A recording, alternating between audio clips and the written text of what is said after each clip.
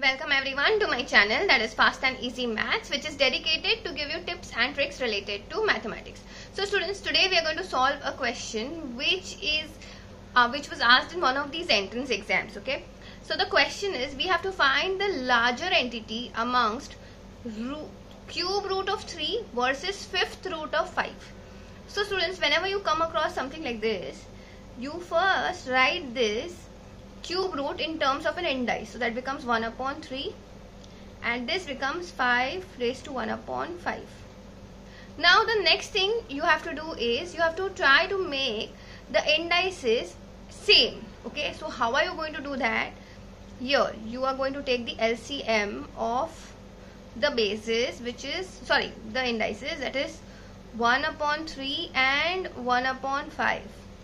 So here you're not going to consider this, you're just going to write this as nothing but 1 upon 15. Okay, now in order to make the denominator over here as 15, what you have to do is nothing but multiply this by 5 and you multiply the numerator by 5.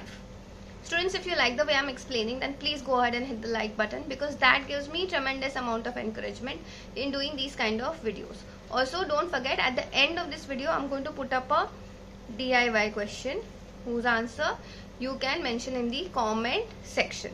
Okay, so here also, since I want to make the 5 as 15, I'm going to multiply this by 3 and this by 3.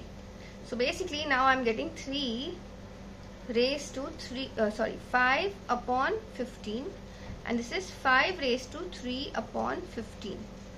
Okay, so now please understand, the denominators are same. So basically I can write this as nothing but 3 raised to 5 the whole raised to 1 upon 15, and this is 5 raised to 3 the whole raised to 1 upon 15. So now 3 raised to 5 is what? 3 raised to 3 is 27, 3 raised to 4 is 81, 3 raised to 5 is 243, and 5 raised to 3, that is nothing but 125. Now still both of them are raised to what? 1 upon 15. So now, since the indices are same, I can say that this value is greater than this value. Okay, so that's it for now, and time for your DIY.